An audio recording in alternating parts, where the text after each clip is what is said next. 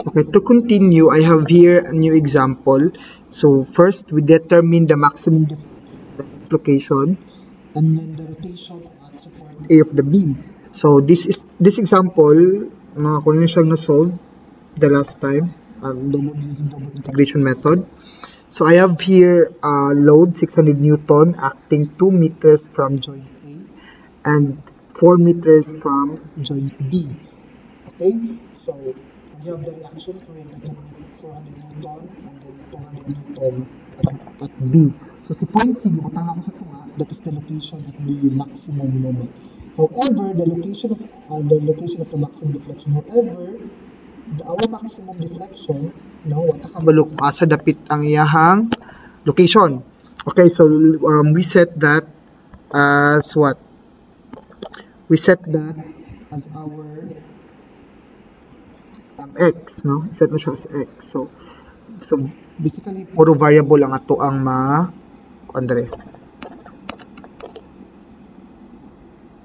compute. So we have here,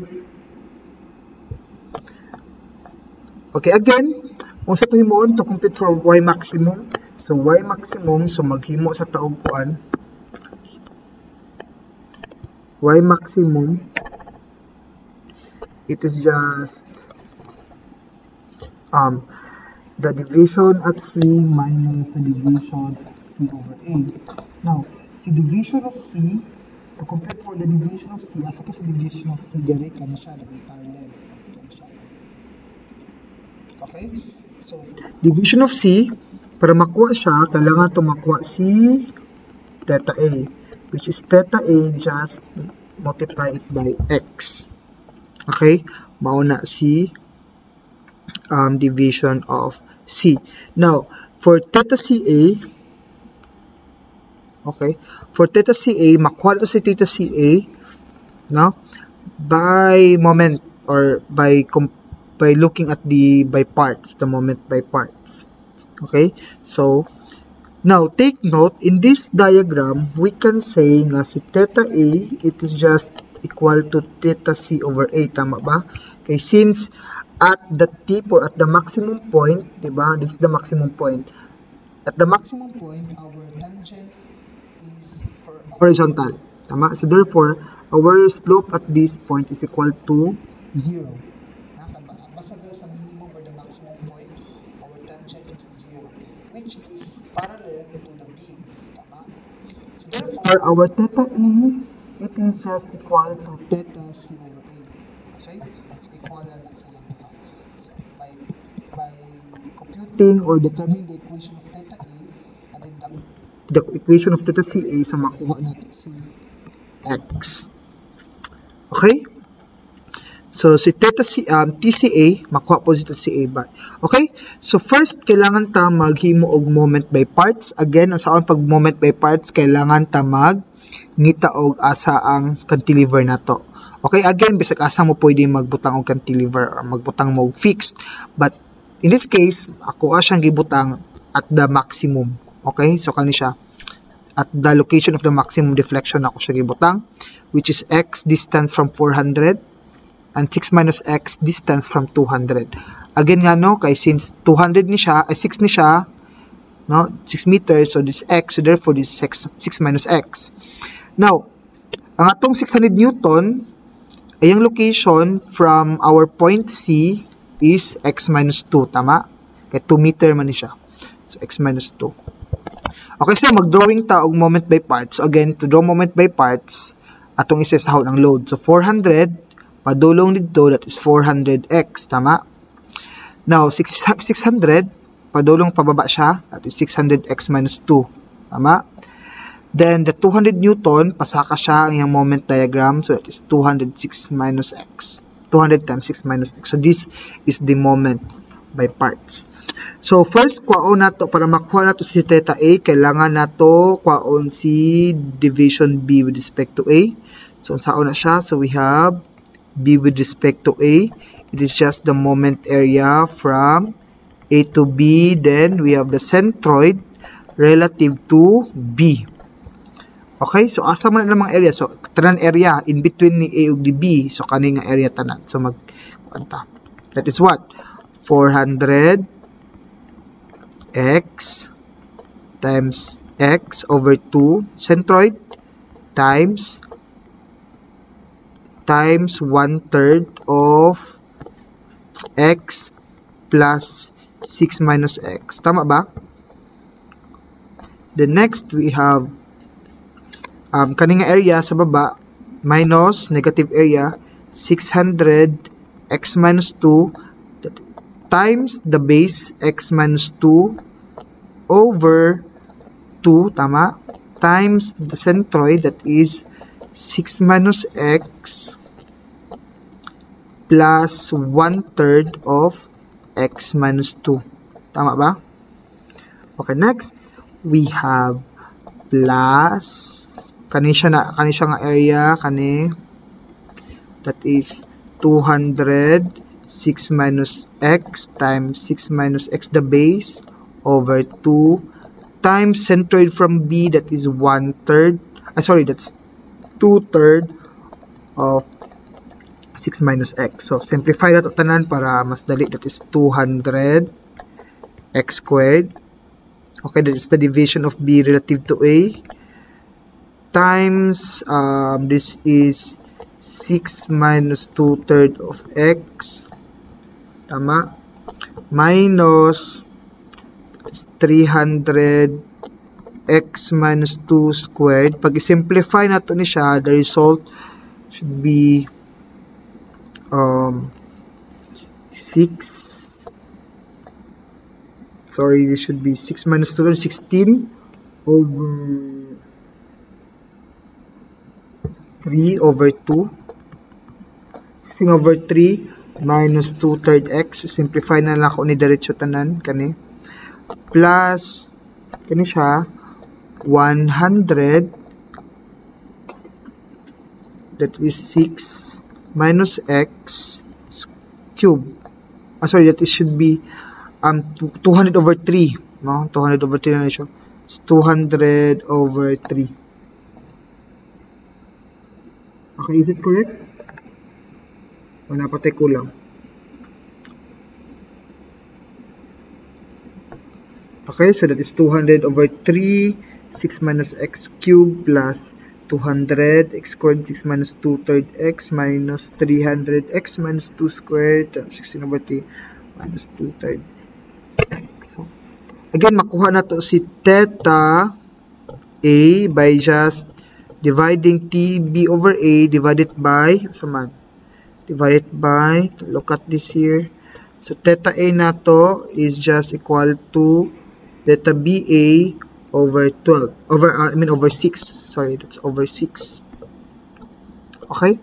So, i-divide lang tayo into 6. That is 200 over 6 x squared times 6 minus 2/3 x minus 300 over 6 times x minus 2 squared times 16 over 3 minus 2/3 x plus 200 over 18 times 6 minus x cubed.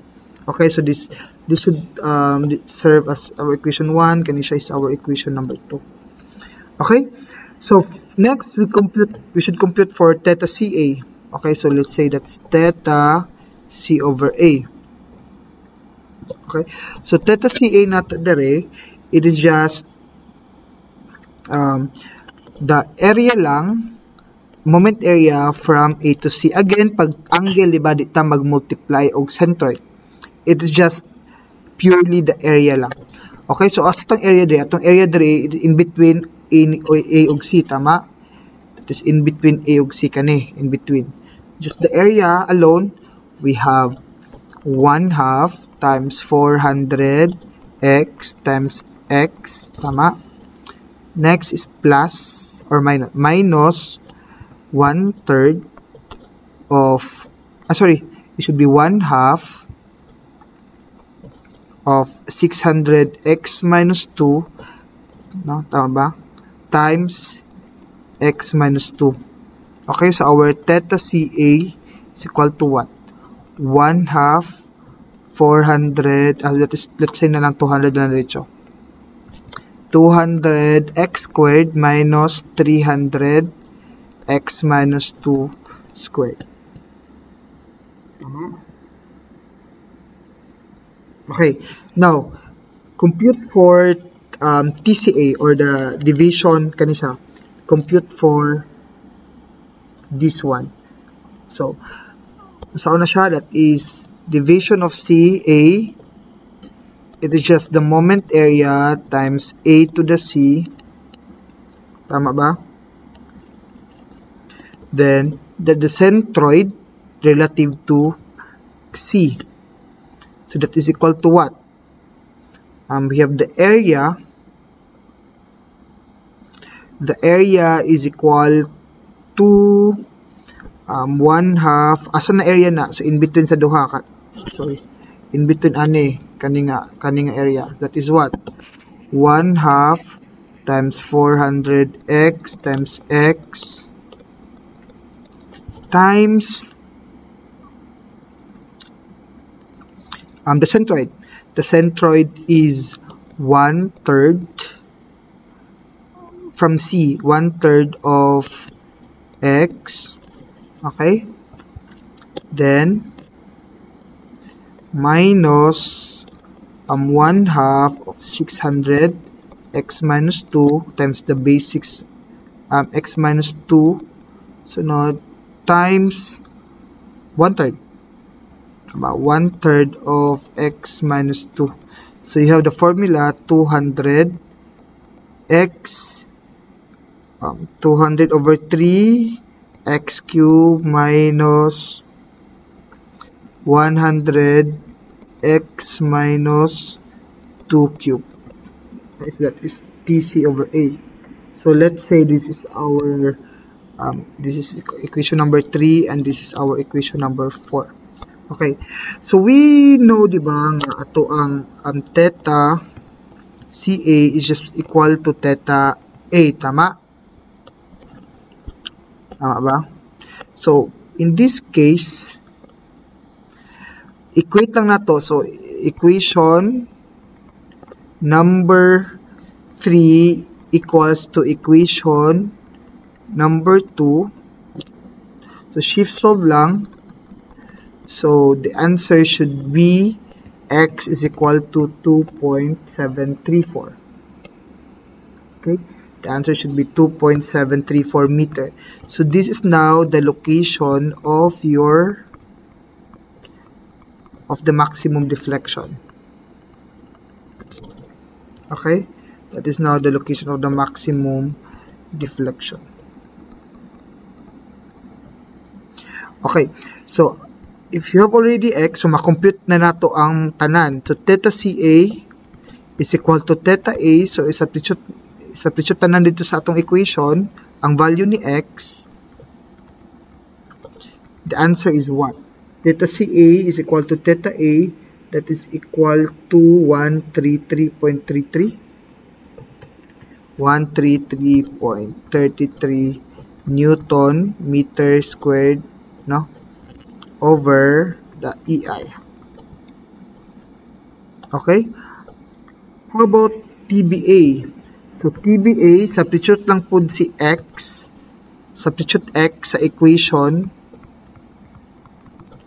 X at equation 1. Okay, so TBA na to is equal to what? TBA is equal to 800. Okay, that's 8,000 Newton cubic meter cube EI. Okay? So, how about division CA? Division CA, substitute lang yapon si X. Substitute X at equation, we have equation number 4. Substitute si X dere. Okay, so we have the answer for this is 1322.872. Okay, so we can now compute. Okay, do we have value of y? So, we can now compute theta A. So, theta A is kaning answer. However, kailangan pa ito i-compute si EI, no? Commonly compute ni EI. The same naman gapon last time. Okay, so we have y maximum is equal to division of B minus division of C to A. Sorry, division of C pala to. Division of C. Okay, so we have division of C, correct? Okay, division of C minus division C A. So that is equal to, this is what? Theta A times X minus division CA is equal to, so theta A is equal to 1333.33 times X is 2.734 minus CA is 1322.872. The answer is what? 2322.45 EI. So this, then we have the value of EI compute, then the result should be this. Or the result should be, na naman sa double integration na to na lecture. Okay? So that's it, no? So, unsay mas dali sa inyo, double integration or the moment area method? Okay, don't worry, ako ning upload niya akong solution. So, then, take note na ako i-prepare. So, na sit work, no, upload na ako. So, you have to answer that. Then, submit it to me at the given deadline. The given deadline, okay? So, thank you for listening. So, I hope nasabtan mo. If you have question, paki-screenshot na lang ko sa inyong question, paki-screenshot ko kung asa mo naglibog, then i-comment na sa to ang Facebook group dito, kay to bago na ko na dito. Okay? Or you can call me if I am available. So, that's it. So, thank you very much for listening. So, keep safe.